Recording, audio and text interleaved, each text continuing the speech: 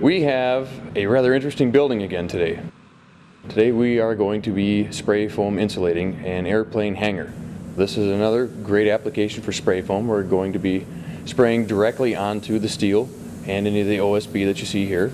Your standard airplane hangar is, in a sense, a pole building with a really big door. We're going to be not only insulating the building itself in terms of all the walls, but we will also be applying a layer of spray foam insulation over the entire surface of the door, adding some substantial R value there in an otherwise very difficult to insulate area.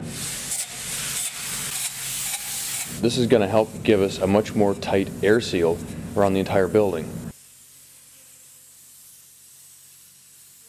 When the spray foam is applied to the surface, as you'll notice here, it grows and replicates the surface it's sprayed onto. So you'll see the corrugations from the steel coming through the foam, even though the foam may be an inch thick. The problem with the steel, although it's very durable and makes for a good building shell, is that all of the seams tend to leak a lot of air, and steel is a very good conductor of heat. So if it's hot out, the steel gets hot. If it's cold out, the steel transmits any heat from the building to the outside rather effectively. The primary reason we're insulating this particular hangar is in order to get the airplane engine to start reliably and without a lot of stress on the internal components.